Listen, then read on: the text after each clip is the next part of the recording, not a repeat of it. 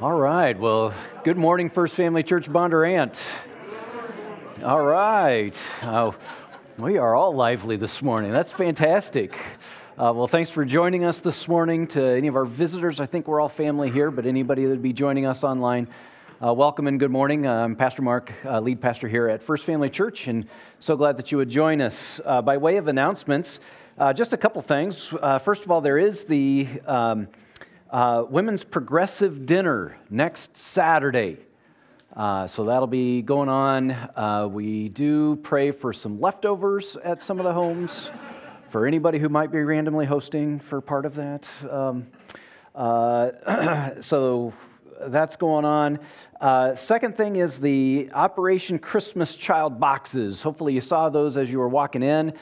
You have 2 weeks, so we'll pick those up on Sunday, 2 Sundays from now, the November 20th. You're welcome to bring it back if you're ambitious and you get it all put together by next Sunday. That's fine. We'll take it from you next Sunday. But you got this week and next week to pick them up and get them packaged up. And the following Sunday after that, we will deliver them. And the last bit of bad news is that unfortunately, this is our last couple days of enjoying the political ads.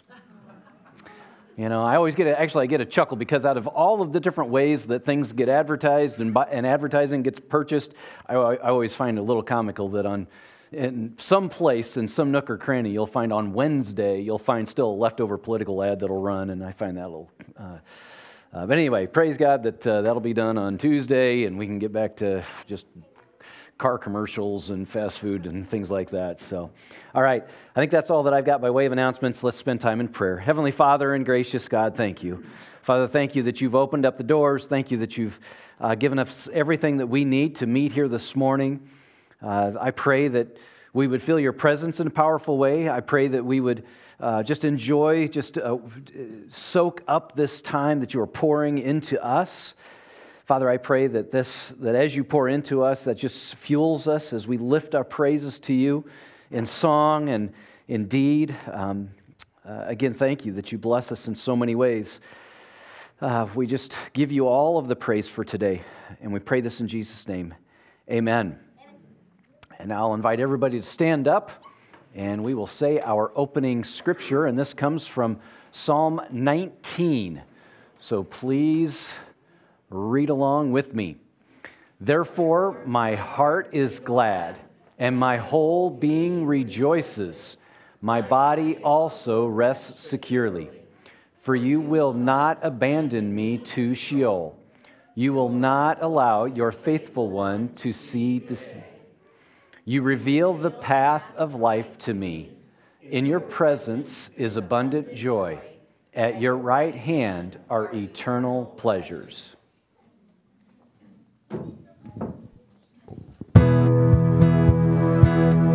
Good morning, First Family. Let's join in singing praises to the Lord and bringing our prayers before Him. Open the eyes of my heart, Lord. Open the eyes of my heart.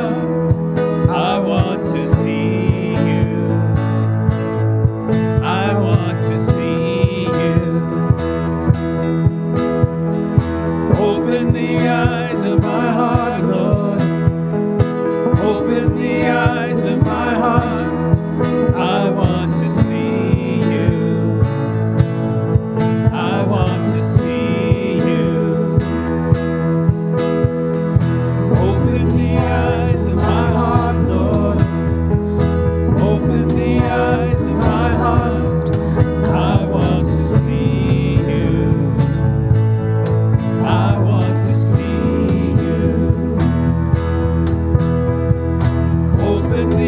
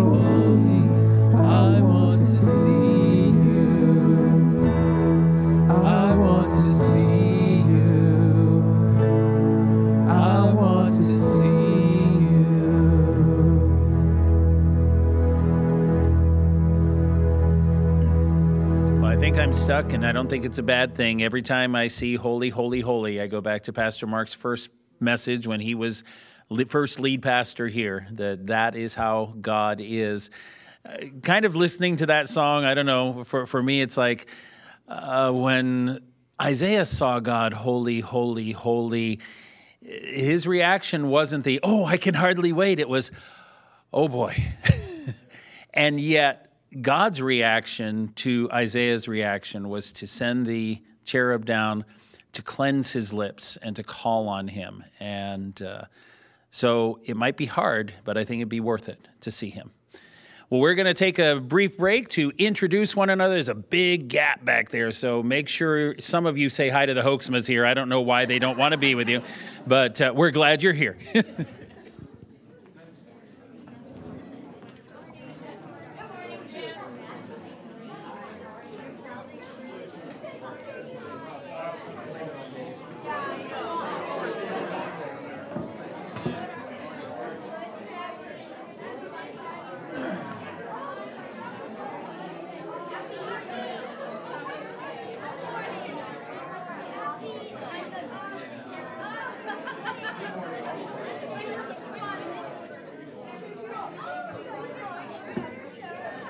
Coming up to say hi to the Hoaxmas? You said hi to me. You said hi to him.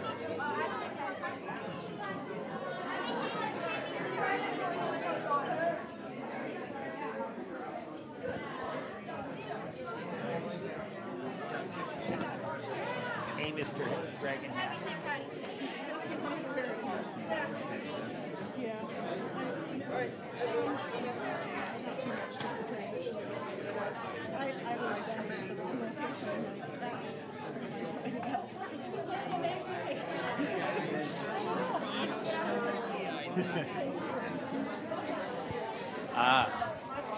Okay, you need to stay down. All right, well, let's work our way back up here, because the good news is we are all rested, except any of you who are parents, because kids have no idea what daylight saving time is. Stay down. We are going to continue on, however, God is seen in so many different ways. He is holy, holy, holy, but he is also a good, good Father. I've heard 1,000 stories of what they think you're like, but I've heard the tender whisper of love in the dead of night, and you tell me that you're pleased and that I'm never alone. You're a good, good Father. It's who you are. It's who you are. It's who you are. And I'm loved by you. It's who I am. It's who I am. It's who I am. I've seen many searching for answers far and wide, but I know we're all searching for answers. Only you provide, 'cause you know just what we need before we say a word. You're a good, good Father. It's who you are. It's who you are.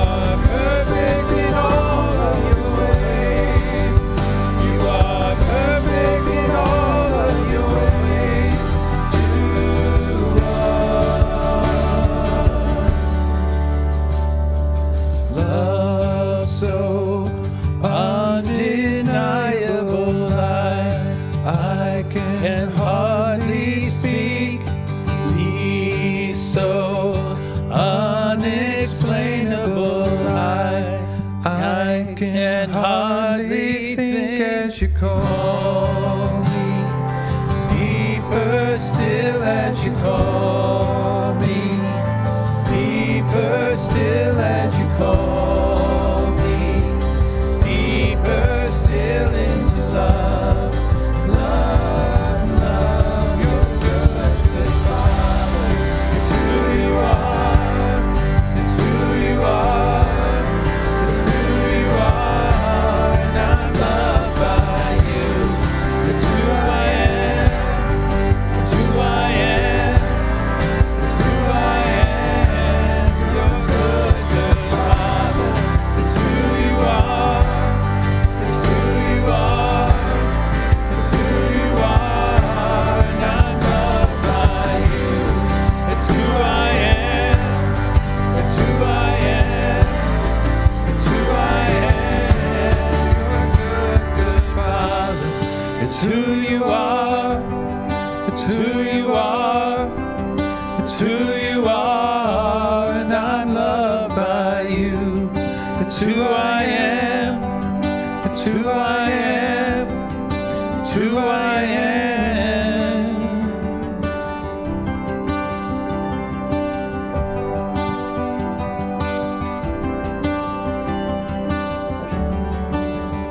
Heavenly Father, what a privilege it is to call you Father. We sit here as your loved children, grateful that you've come to meet us here, grateful that you've pulled us together, grateful that you've saved us through your Son. Father, thank you again for the gift of music. Thank you also for the gift of your word. I pray that you would meet us here in an impressive way as we just open up your word and seek to see your face as you've explained yourself to us. We pray all this in Jesus' name, amen. You're all welcome to be seated, and the kids are dismissed to their classroom.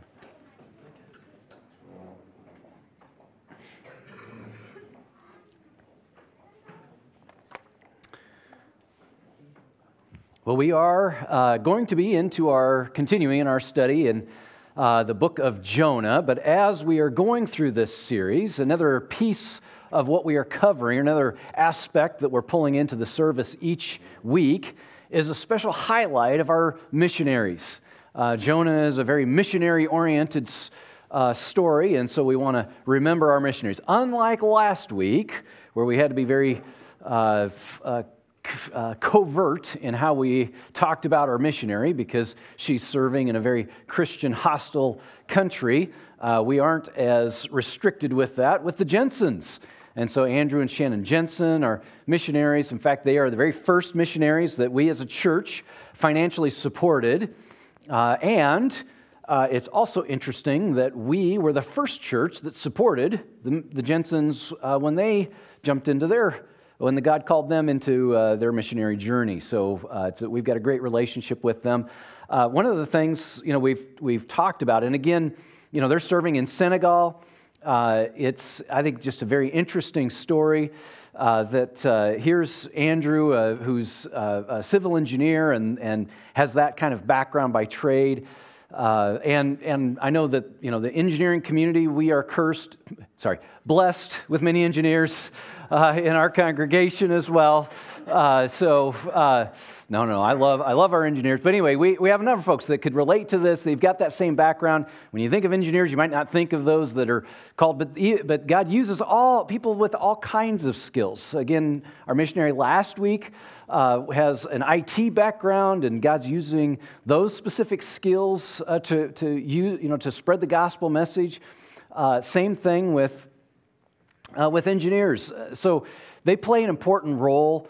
The Jensens do. The Engineering Ministries International. What I think about is they help by us providing the funding for EMI for these engineers to go in and do the work.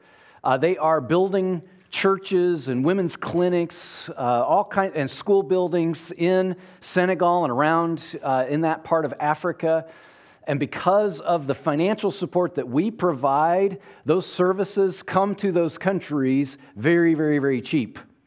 And so those countries are blessed We are providing very frontline blessings to the women and children of those countries, again, with the buildings that they build. And so that's just a phenomenal blessing. But likewise, that's also, I kind of think of it as a doorstop. You know, if you think about a door that's wanting to close and you push that doorstop open, I think of EMI as kind of that doorstop because they are a Christian organization, Christian engineers that come in and do all of this planning and provide a great benefit for, in this case, Senegal and some of the other countries around Western Africa.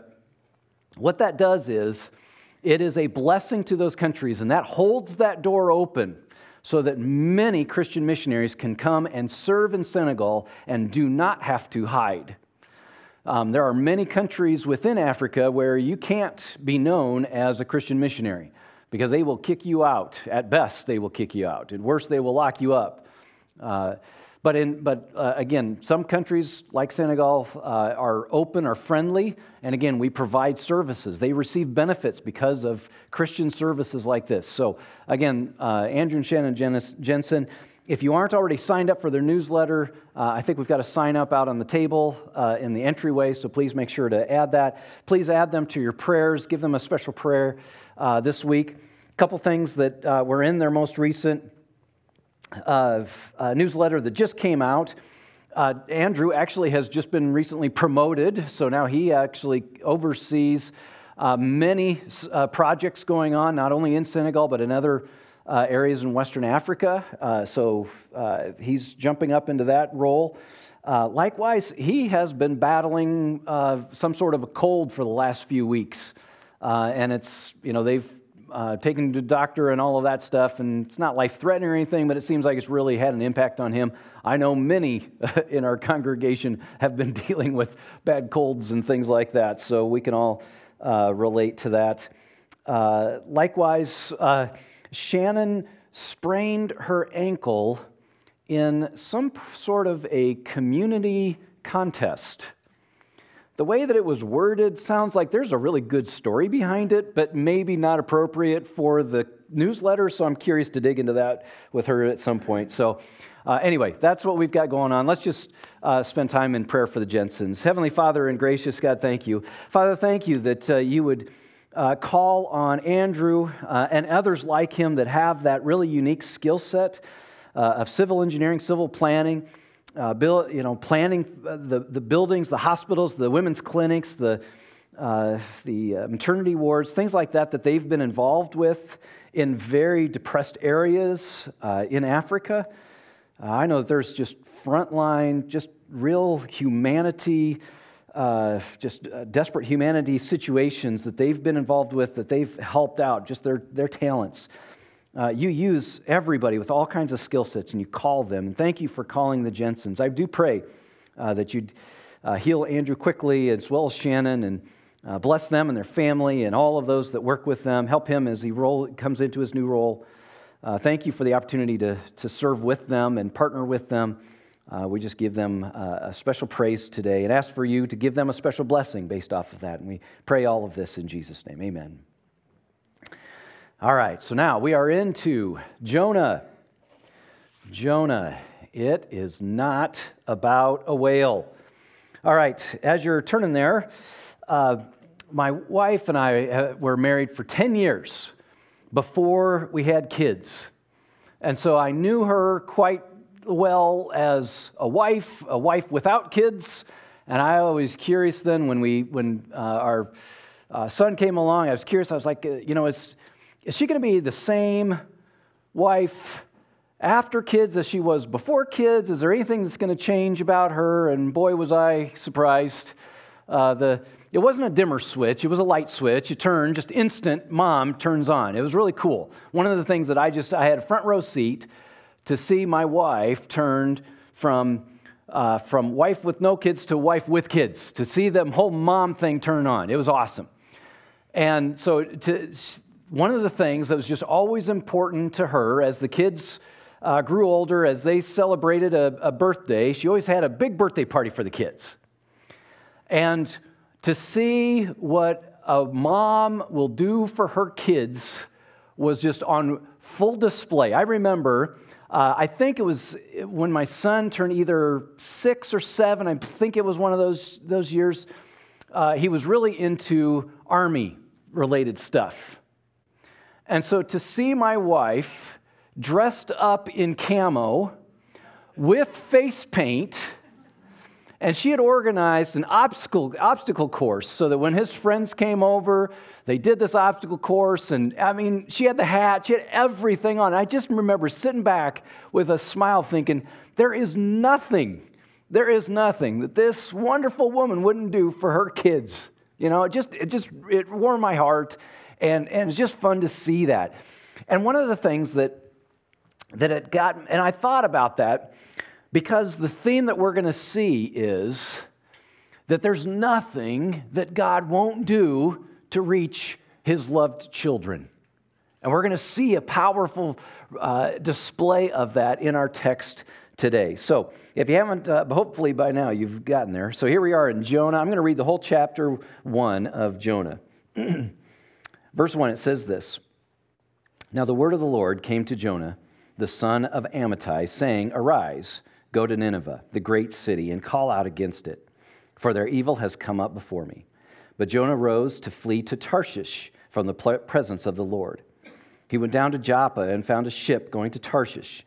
So he paid the fare, went down into it, to go with them to Tarshish, away from the presence of the Lord. But the Lord hurled a great wind upon the sea, and there was a mighty tempest on the sea, so that the ship threatened to break up. Then the mariners were afraid, and each cried out to his God. They hurled the cargo that was in the ship into the sea to lighten it for them. But Jonah had gone down into the inner part of the ship and had lain down and was fast asleep. So the captain came and said to him, What do you mean, you sleeper? Arise, call out to your God. Perhaps the God will give a thought to us that we may not perish. And they said to one another, Come, let us cast lots, that we may know on whose account this evil has come up before us. So they cast lots, and the lot fell on Jonah. Verse 8. Then they said to him, Tell us on whose account this evil has come upon us. What is your occupation? Where do you come from? What is your country? And of what people are you? And he said to them, I am Hebrew. I fear the Lord, the God of heaven, who made the sea and the dry land. Then the men were exceedingly afraid and said to him, What is this that you have done? For the men knew that he was fleeing from the presence of the Lord, because he had told them. Then he said to them, What shall we do with you? What shall we do with you, that the sea may quiet down from us? For the sea grew more and more tempestuous. He said to them, Pick me up, hurl me into the sea, that the sea will quiet down for you. For I know that it is because of me that the great tempest has come upon you. Nevertheless, the men rowed hard to get back to dry land, but they could not, for the sea grew more and more tempestuous against them. Therefore they called out to the Lord, O Lord, let us not perish for this man's life, and lay not on us innocent blood. For you, O Lord, have done as it pleased you. So they picked up Jonah. They hurled him into the sea, and the sea ceased from its raging. Then the men feared the Lord exceedingly, and they offered a sacrifice to the Lord and made vows. And the Lord appointed a great fish to swallow up Jonah. And Jonah was in the belly of the fish 3 days and 3 nights. So, from our text today, there's lots of things that we could explore. I'm going to pull out 3, what I think key points that we'll see in our text. The first one is that our rebellion escalates God's intervention. Our rebellion escalates God's intervention. If you remember last week, we talked about how Jonah was faithful in the call that he had received previously in 2 Kings to go and provide information to the wicked king, and so he had done that faithfully. So again, we were expecting that Jonah would be also faithful when we come here to this account. And so in the first couple verses, when the word of the Lord comes to Jonah, and the word of the Lord tells Jonah to go east to Nineveh, we're expecting Jonah to go east to Nineveh. But instead, we get the but Jonah in verse 3. Instead of going east, but Jonah goes west. So we see the first but, and that kind of changes the direction pretty quickly, doesn't it? But notice what the first couple words of verse 4 are. So the first couple words of verse 3 are, but Jonah. What's the first couple words of verse 4? But God.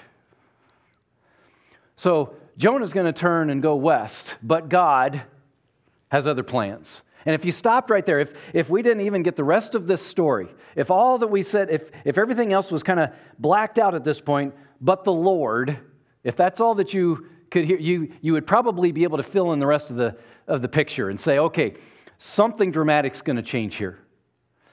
God's stepping in and going to change the course pretty dramatically. And sure enough, that's exactly what he does. This isn't going to end well for Jonah. And notice the actions of the Lord in our text. In verse 4, the Lord hurled a great wind upon the sea. And then in verse 7, we read that they cast lots, and the lot fell on Jonah. Verse 15, they picked up Jonah, they hurled him into the sea, and the sea ceased raging. So instantly the sea calmed. And then verse 17, the Lord appointed a great fish to swallow Jonah. So God steps up. God takes action. He takes all of this in a very big way. God was prepared to break up the ship, drown Jonah, let all the sailors perish. He was ready to do all of that just because of Jonah's rebellion.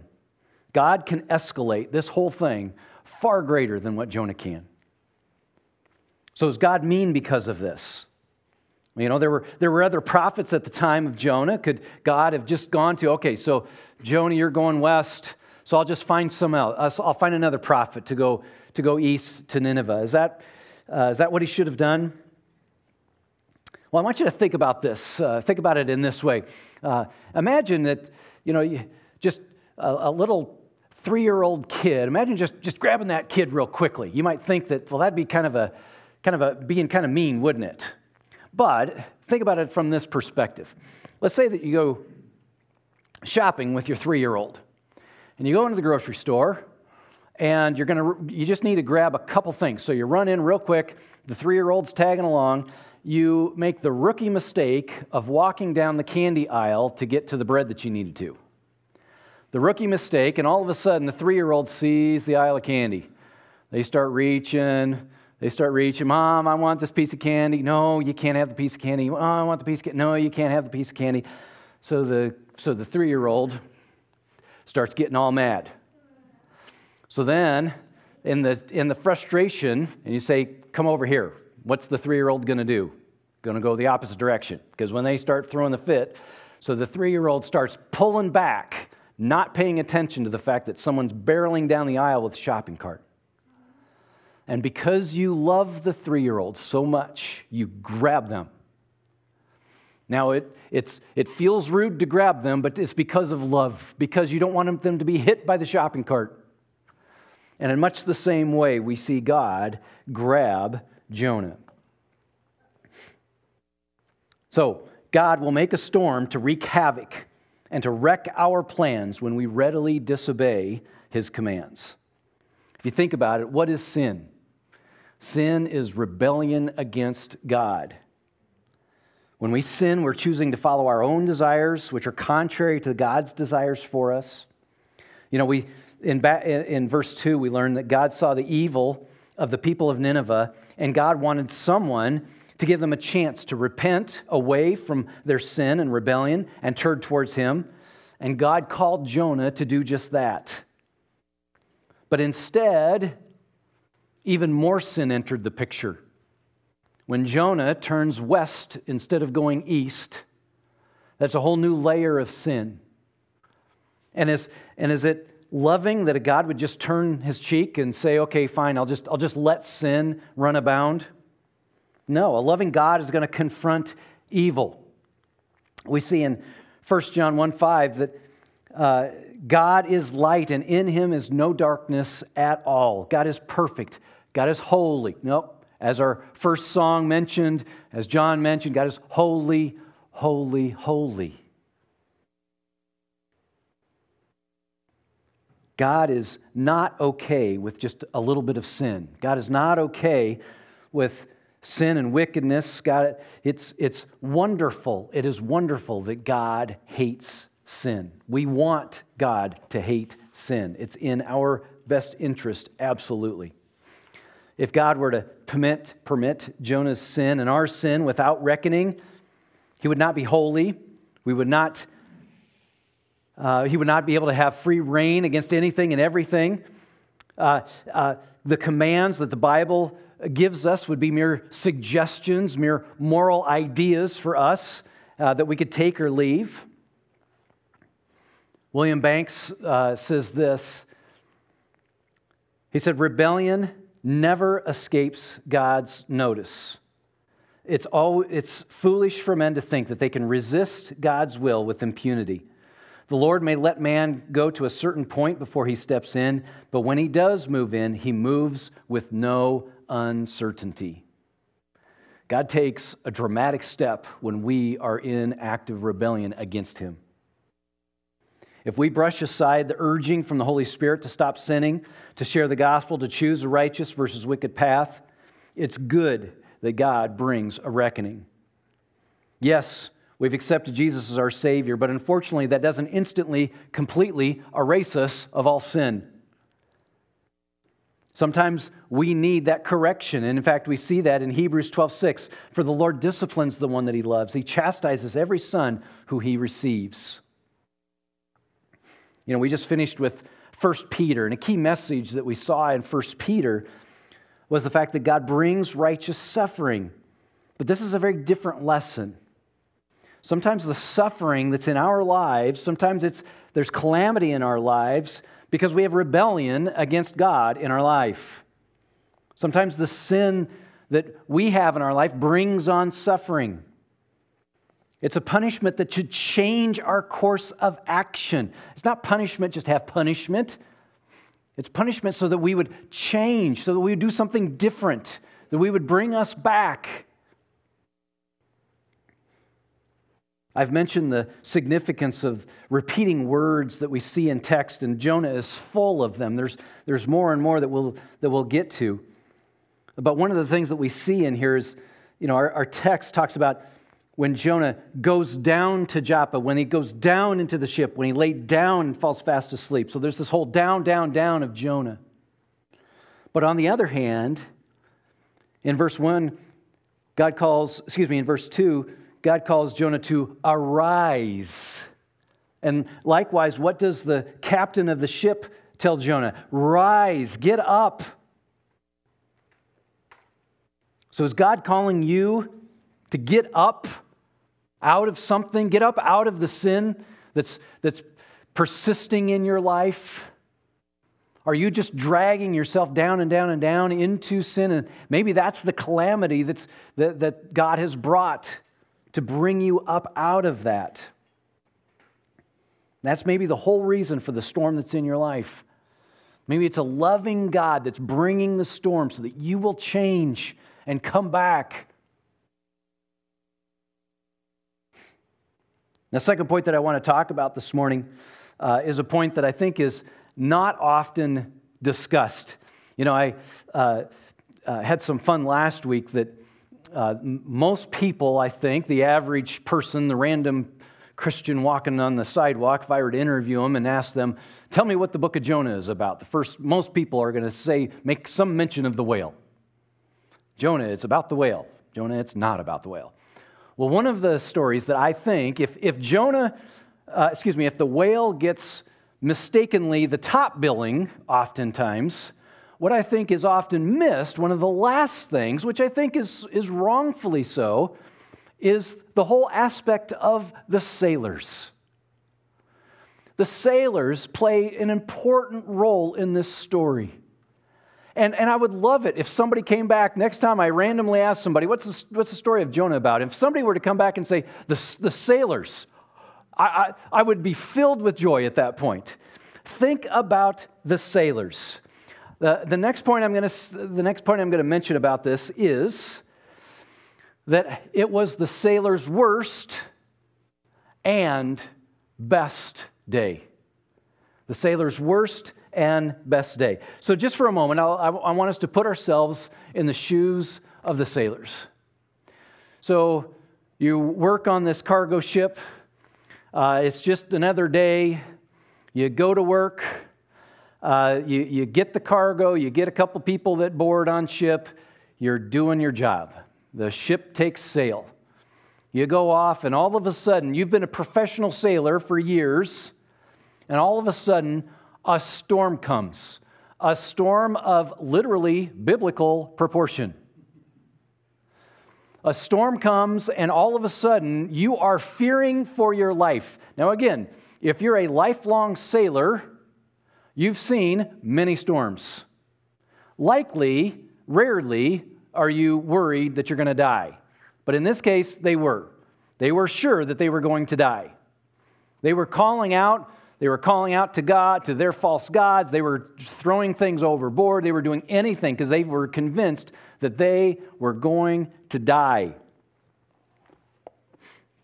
They literally see their life in front, passing before their eyes. I mean, this is, again, dramatic storm, something that they had never seen, likewise something that would rival what the shipwrecked Gilligan skipper and their guests endured on their 3-hour tour. But this is, again, massive storm. Does this mean that God's just a big meanie? I mean, it wasn't the sailors that were running away from God. It was Jonah. One of the passengers comes on board. They didn't ask for this guy. They didn't give him a good deal to help him get away. All that they were doing is they were just doing their job. And Jonah comes on board. And again, it's at this point in time that maybe some would think that maybe God's just a big meanie, because these sailors didn't ask for this. As we talked about earlier, sometimes the sin in our lives brings storms upon us, and guess what? Sometimes those storms have other people getting wet. It's not the first time that we see this in Scripture. The sin of David, if you remember that, 7,000 people died of pestilence because of David's sin, and all of Israel died because of Achan's sin. So here's the sailors seemingly about to die because of the sin of Jonah. I don't know if you're familiar with the term collateral damage. Collateral damage is a military term. The idea is that a plane is going on a bombing run, and they're going to bomb this factory that makes tanks. And as they go on this bombing run, one of the bombs lands in a residential neighborhood and destroys some houses. And they'll call that collateral damage.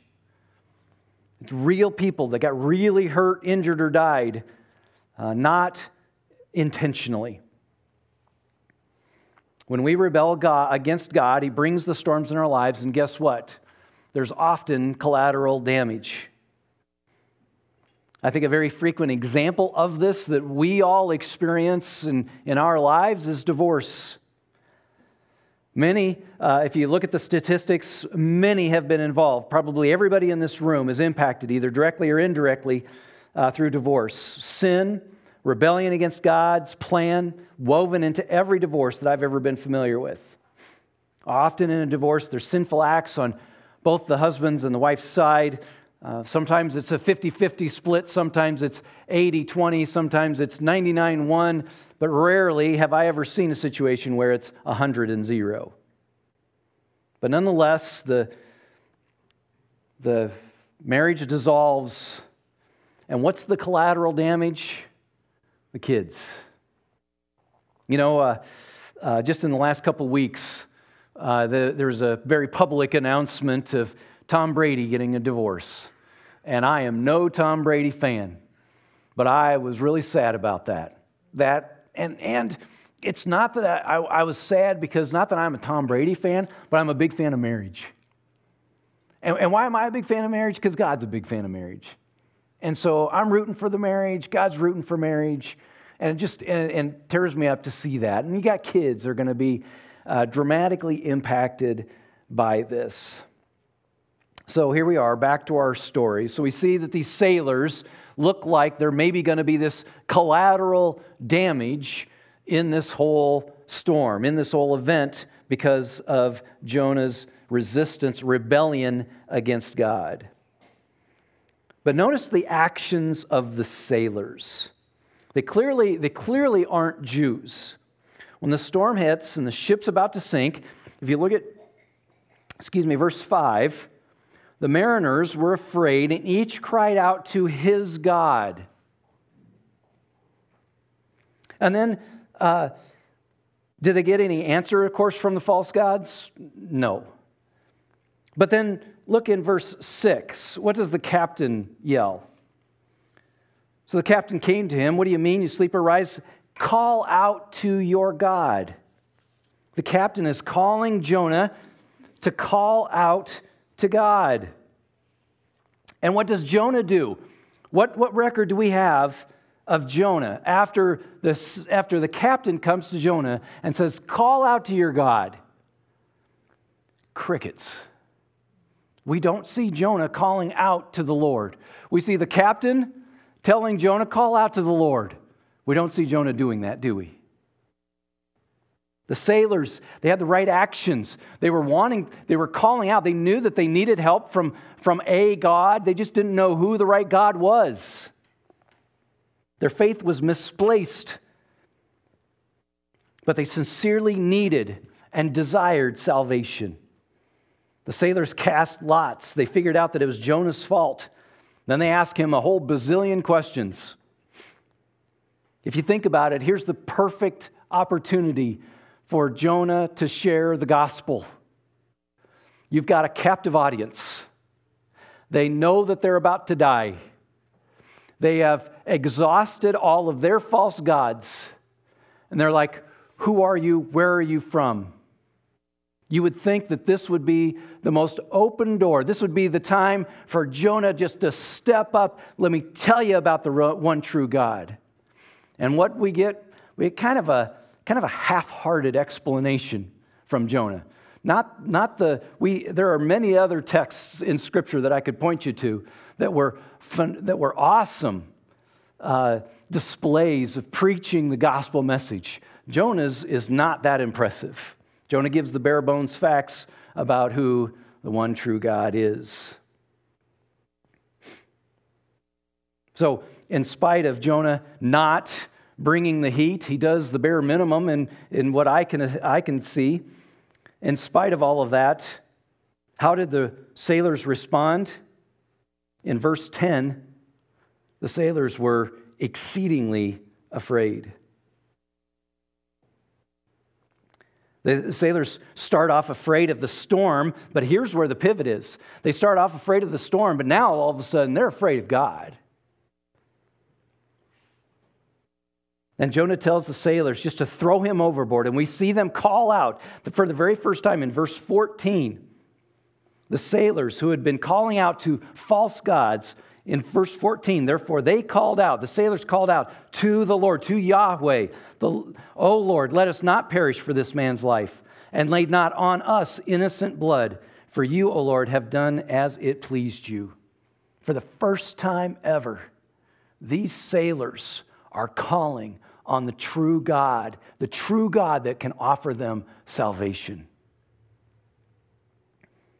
The sailors cry out to the Lord, save us. They throw Jonah overboard, and the sea instantly calms. And what's the last that we hear of the sailors? Then the men feared the Lord exceedingly. They offered a sacrifice to the Lord, and they made vows. The sailors met God. The sailors who were clearly worshiping other false gods, that were not worshiping the one true God, were in the middle of the storm. They were about to die. And through all of this, these sailors came to know the true God.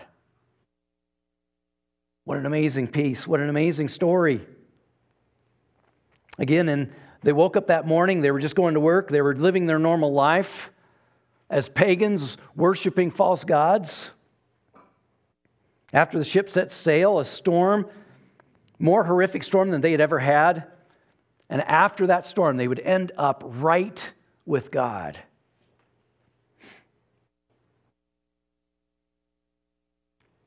Now, I also think it's interesting because we know all the rest of the story. We know what happens to Jonah. If you were a sailor on that ship, the last you would have seen is you threw him over.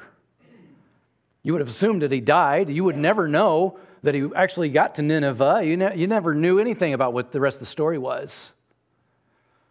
One day in heaven, I would love to sit down and chat with the sailors, hear more about their story. I bet they're shocked, like, whoa, that happened?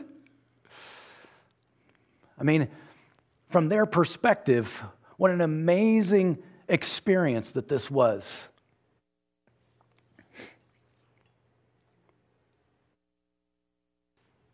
So what do you think the sailors thought of the storm?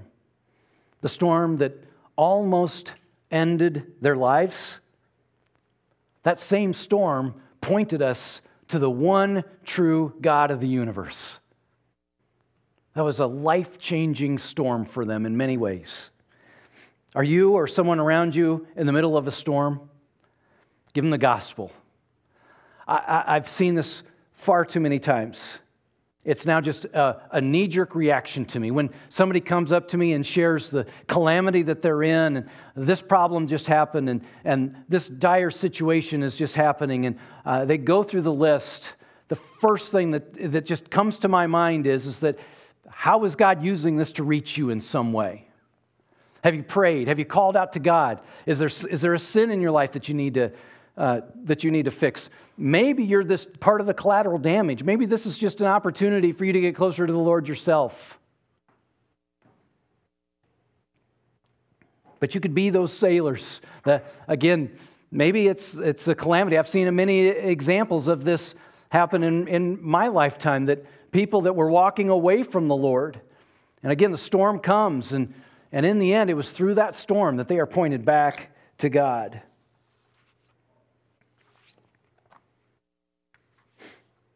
And now we come to our third and final point that I'm going to pull out of the text, and that is that a sacrifice was required. If you remember last week, I mentioned how Jesus referenced Jonah, and I talked about this in Matthew 12:40. That for as Jonah was 3 days and 3 nights in the belly of a great fish, so the Son of Man will be 3 days and 3 nights in the heart of the earth. But today, I want you to consider there's a second reference that Jesus made to Jonah, and that is a little bit later in Matthew 16, where he says, "An evil and adulterous generation seeks for a sign, but no sign will be given to it except for the sign of Jonah." The sign of Jonah. So what's a sign? Now, I know my audience, and I know that you guys love going into work on Mondays and being able to impress your coworkers with some good theology. And this is a really good one. So, a sign. Back in the day, we used to use maps to get from one place to another. So we would just have to know kind of where we were, and then we would see that there was an exit off of the freeway, and then when we saw the sign, then we would pull off. Well, nowadays, on your fancy GPS, it shows you a picture of the lanes and which one to take, which I think is pretty cool. That's helpful. So but even that is a sign. It looks very much like, but it's not exactly the actual turnoff. It shows you very much what the turnoff is going to look like. It's just not the actual one. And so it's just something for you to follow. That's the sign that you follow. That's the GPS that you follow. Well, this sign, what in theological terms we call this a type. A type. And so there's all kinds of types that we read, or signs that we read in Scripture. I'll give you just one quick example. A quick example of this would be the ark, if you remember the story of Noah and the ark. And the ark itself is a type of Jesus, or it's a sign that points towards Jesus. So the ark, for the few people that loaded up inside, the ark was provided by God. The few people that listened to God and followed and got themselves into the ark, if you were inside the ark, you were safe. You're safe from the wrath of God. If you were outside of the ark, you are not safe. You are destroyed by the wrath of God. Again, that's in a small way that kind of points forward to Jesus. Jesus, the new ark, the perfect ark. That inside Jesus, we are all safe from the wrath of God. Outside, we are not. So just, again, I could go through, there's many different types or signs or examples that we could go through from the Old Testament. But I think one of the things that's interesting to think about then in the text that we're in is to think about in which ways do we see Jonah as a sign or as a type of Jesus. So think about from this perspective. Both Jonah and Jesus were from the region of Galilee. Both preached God's message of judgment and reconciliation to sinners. Both were fast asleep at some point during a violent storm at sea. Both sacrificed themselves to save others. Jonah entered the jaws of the whale while Jesus entered the jaws of the grave. Both were kept for 3 days. Both were raised by the Father. So we see that Jonah, of course, is an imperfect version of all of these. Where Jonah falls short, Jesus overflows. But if you think about it, the sailors couldn't save themselves. The sailors couldn't save themselves. They had to throw the prophet overboard. Lord pours out his wrath on the prophet, and he dies to and for the sailors. But he's found alive to and for God. How about you? Are you like the sailors? Are you trying to save yourself? The prophet, Jesus, is right there, ready to be thrown over for you. He's the ready, willing sacrifice for you. He's the only thing that can calm the storm.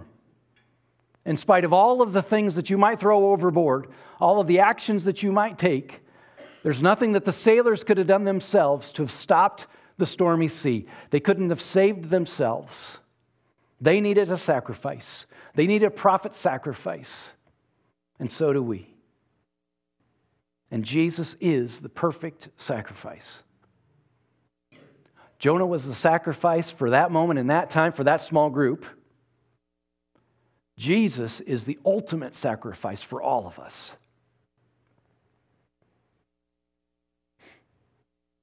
We're all on a sinking ship, sure to perish. Jesus is our prophet who is ready, who is willing to be sacrificed to save us from certain death. You know, the greatest picture that we have, again, I go back to my first illustration, you know, the greatest picture that I know of someone that's willing to do anything for their kids is to see my wife do that. But even she can't sacrifice her own child. It wouldn't have done anything. And yet that's exactly what God did. God demonstrates a greater love, a greater sacrifice than anything that we could ever imagine or offer ourselves. That wraps up with our take-home verse and our take-home truth, and that is a loving God will use unexpected means to accomplish His plan. Let's pray. Heavenly Father and gracious God, thank you. Father, thank you that you will not let go. Father, I am grateful for the relentless love that you have for us, that you would pursue us, that you would not let us stay in our rebellious paths. Father, thank you ultimately that you would provide the prophet to save us, the innocent to save the guilty. Father, thank you. I pray that we're all just reminded of this today. If there's anyone here that doesn't know Jesus Christ as their Savior, that's trying to save themselves, I pray that you are softening their hearts, that are opening their minds, helping them see that they are in need of a Savior. that Jesus, the innocent prophet, has given his life to save them. And they just need to accept it. They need to accept his sacrifice instead of their own work. What a great reminder to us that our faith and trust is only in him and him alone. To you be the glory, Father. We pray all of this in Jesus' name. Amen. And it's at this time that we will enjoy communion. If you have not already, the elements are there to the table on your left. Grab those, and in just 1 minute, we'll all partake together.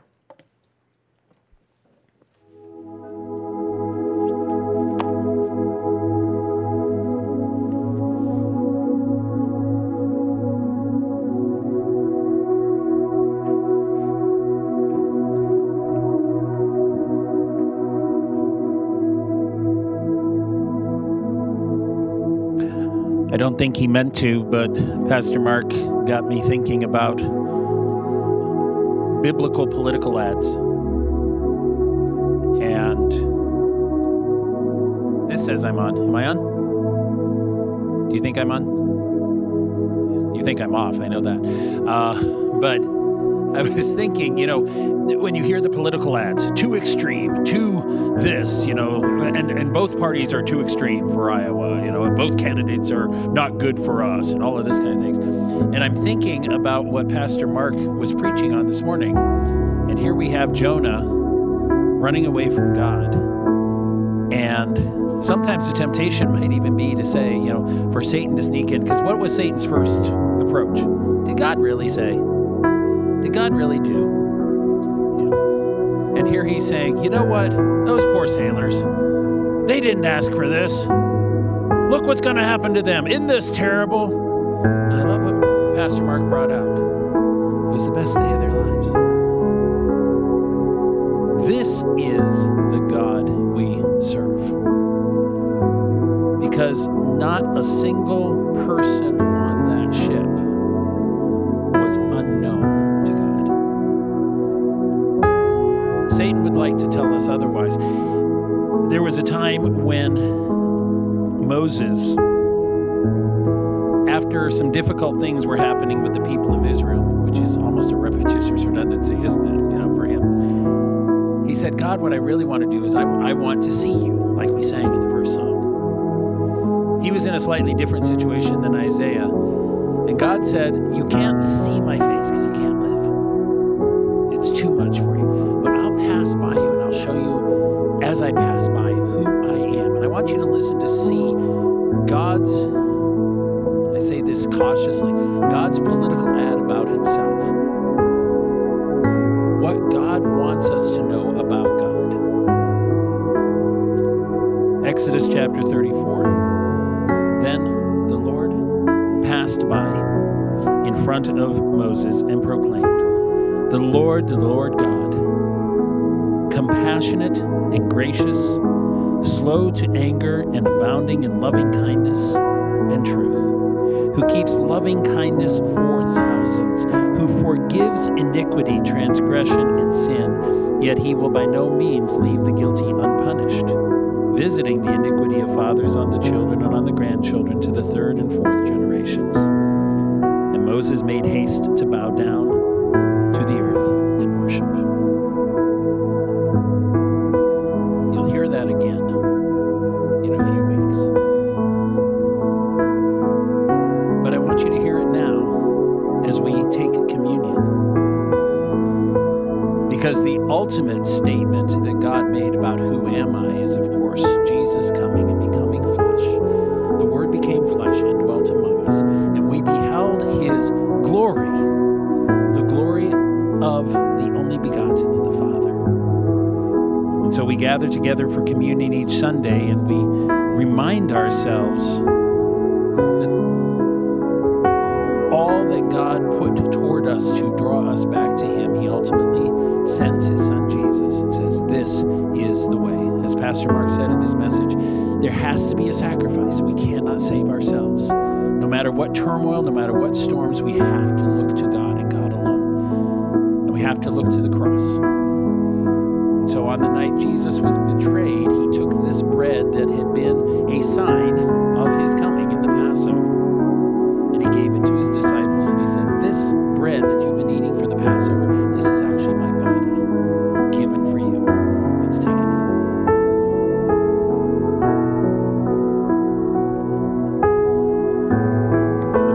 the cup, and he passed it around to his disciples. He said, "This cup is not the cup of the old covenant, which was a sign, but of the new covenant in my blood. Let's drink together."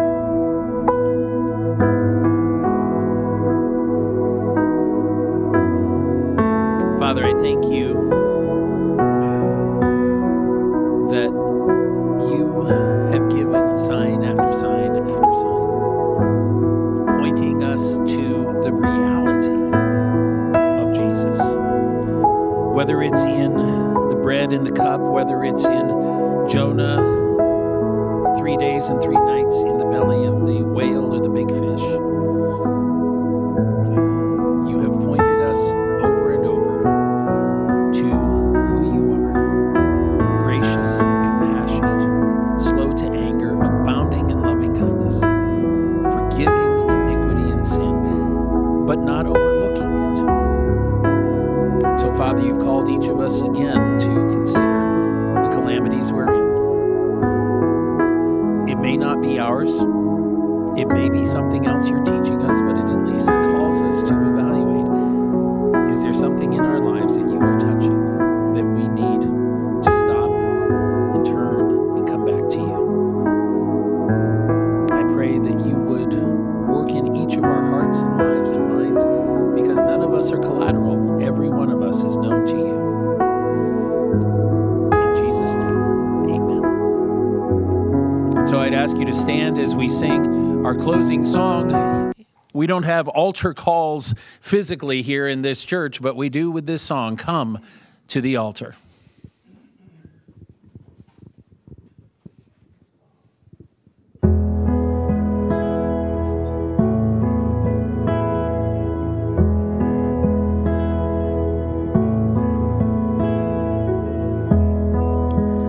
Are you hurting and broken within?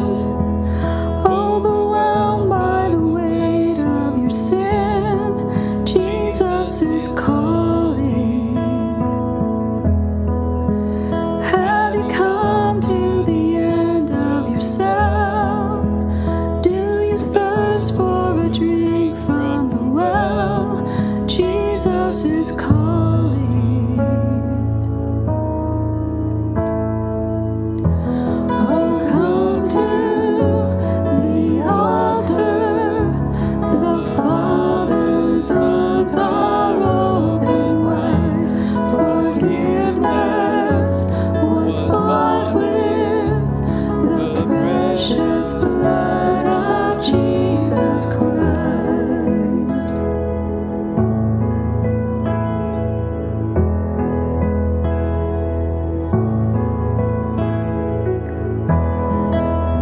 Leave behind your regrets and mistakes. Come today, there's no reason to wait. Jesus is calling. Bring your sorrows and trade them for joy. From the ashes, a new life is born. Jesus is calling. Oh, come to the altar.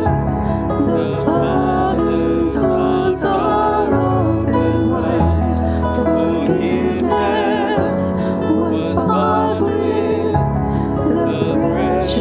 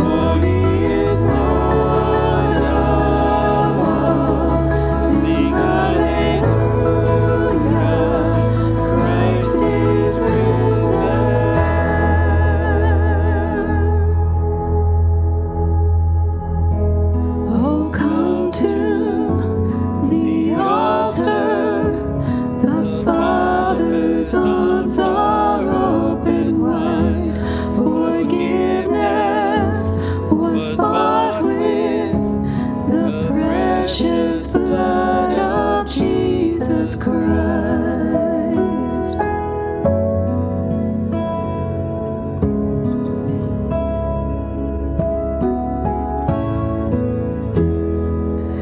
Bear your cross as you wait for the crown. Tell the world of the treasure you found.